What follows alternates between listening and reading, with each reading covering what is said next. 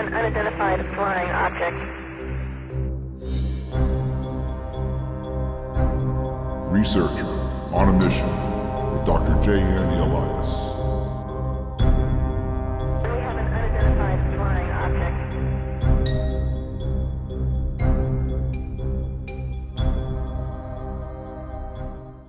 All right, we are back with a very extraordinary man, someone who I truly, truly respect, someone who has done so much for our nation and so much for the world, someone who has not only served in the United States Navy, but served NASA on the third mission to the moon, being the sixth man on the moon, and also in his golden years, finding noeticsciences.org. Now, Dr. Edgar Mitchell, it is a pleasure to speak to you again. I hope you've had a wonderful new year, and it's a pleasure having you. Thank you very much. China, in the last few months, as you know, has landed a probe on the moon. What do you think what's the implications of them getting there before us going back to the moon, since we have in the early 70s? I don't find any implications at all. That's the way technology spreads from country to country, from group to group, and it's a normal thing.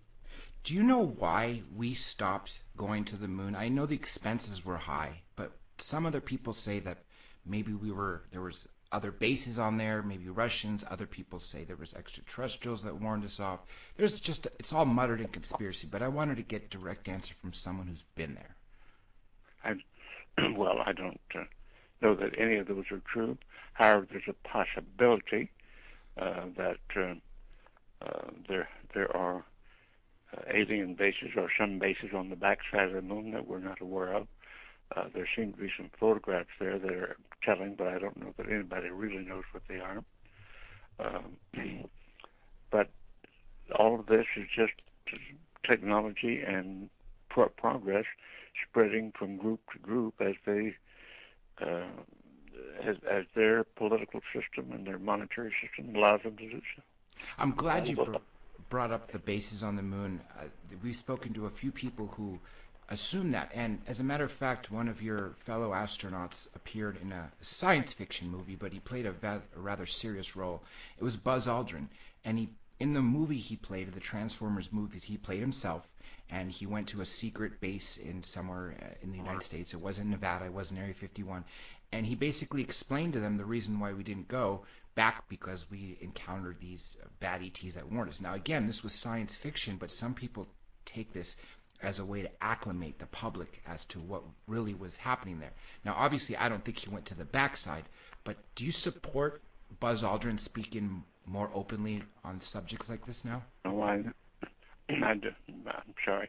Please don't quote me on this, but I simply do not respect Buzz's position on many of these things. No problem at all. Absolutely no problem. Okay, now, when you were on your way home from the moon, on the way back to Earth, something spiritual happened to you that got you on a spiritual path. What exactly happened? Do you mind telling everybody? Okay, sure. It's just seeing the larger picture, having a perspective that's overwhelmingly powerful, called like the mountaintop experience or the big picture effect that's been going on throughout history. We have many records of it, and that's what happened to many of us. We call it the big picture effect or the overview effect, and we find traces of it in various cultures throughout ancient history. In Sanskrit, it's called samadhi. In Greek, it's called metanoia. In the Buddhist tradition, it's satori. And it's experiencing things, being overwhelmed and experiencing things in a way that makes you see them in a larger perspective. I could imagine just seeing, I remember in a previous interview you said when you were on the moon, you seeing the Earth in the moon's position where it would have been had you been on the moon.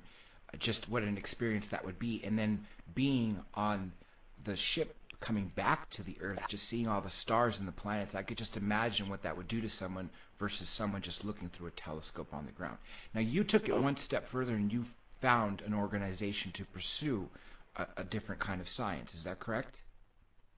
Well, let's let's just say that this is a phenomenon that we've observed throughout history in people that have a powerful new experience and are overwhelmed by it, and it has a name, and in these different cultures it has a name, and that's nothing new here. That once we understand what's happening, that's what happened. Can you tell the listeners and me in general, although I know a little bit, but on the record, about noetic sciences and about your organization? Sure. Let's start back that for over 400 years, since the beginning of science, with let's go back to René Descartes in the 1500s, when he made the statement that body, mind, physicality, spirituality were different realms of reality that didn't interact. Now, what happened with that is it served a noble purpose at the time. It got the Spanish Inquisition off the backs of the intellectuals who were burning them at the stake for disagreeing with the church. And so that solved that problem. But for 400 years after that, consciousness and mind were not proper subject for science as science arose after Kepler and Newton and the greats of that period. And it's only when, at the end of the 19th century, when Einstein and Rosen? I'm thinking of another one of the greats at that period. I'm blocking on his name right now. Tesla? Tesla? No, I'm talking about. That'll come to me in just a second. Anyhow, they were setting the ground for quantum mechanics to arise, and by the 1920s, we had what we now call quantum mechanics as a very, very important part of our science, and we know that much of our at the bottom of it, awareness is at a molecular level, and as we get up into complexities, into animal species and more into animal species, we call that consciousness. And so instead of, as was initially thought, the universe is made of matter and energy, we now have to say it's matter, energy, and awareness, which includes consciousness. And that's quite different than 100 years ago. So, go ahead. I'm really glad you brought that up, because a lot of scientists, specifically at SETI, they try to separate science from spirituality, but you can't. Really, consciousness ties in with everything, and I think that's what's prevented us humans from taking that greater leap. Now, in the last 20, 30 years, more researchers and more scientists are starting to realize the impact of consciousness, and I'm really glad you picked up on it before all of them. What's the goal of Noetic Sciences, your organization? To teach people about consciousness? I'm sorry, I should re-ask your question, please. What's the goal of your foundation? Oh, well, it was just to bring consciousness into the awareness that it has not had, and and to make it a part of our understanding. And I think my Noetic Foundation has done that quite nicely, and it's still happening. That we're now, and as far as I think the number is about 60 universities and physics departments around the world that have actively been pursuing consciousness and mind stuff in their academic work. One great thing that I participated in, which I know you did 20-some years ago when it changed its name, it was in Australia, maybe New Zealand. At the time, I think it might have been called subliminal messaging, photographic memory. Now they call this offshoot. It was Richard Welch was the person who founded this photographic memory sort of ideal, and it's called Zox Pro now. You participated in that. They use you as a spokesman now, as your name saying. Even Dr. Mitchell quoted, quote, I've realized that we only use such a small portion of our brain, which all scientists know this. If we can expand to use 100% of our brain or more than half of it, do you think we could achieve the things that Zox teaches us, such as literally remembering everything in our subconscious, everything we look and photograph, and even getting to the point of telepathy? I'm sorry, I don't quite understand where you're going with your question here. Do you think if we're able to expand to use our brain more so than what we're using now, that we could stop linear thinking and start going into areas such as photographic memory and maybe even telepathy? Of course.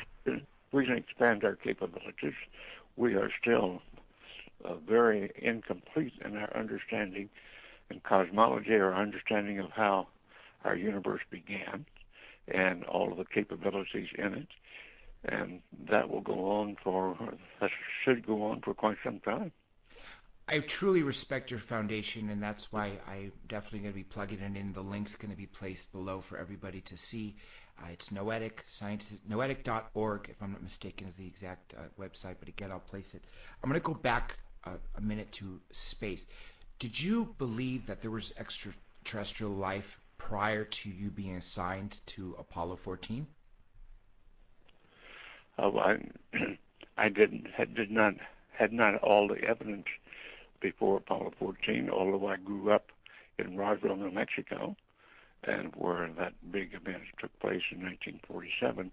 But I had not studied all of the evidence until after my space mission, and then I started studying it as it became more known and more popular.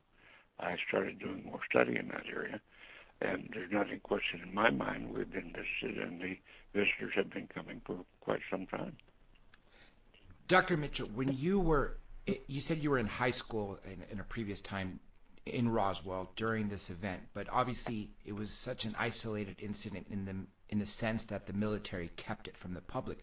But when you returned as a hero, hometown hero, for what you've done for your country and the world and for humankind, people started opening up to you and telling you what happened in Roswell. Isn't that the case? Well, yes, the people in the Roswell incident who were directly involved or who were descendants of those directly involved, they wanted to tell me about their story, and I listened very carefully to all of that.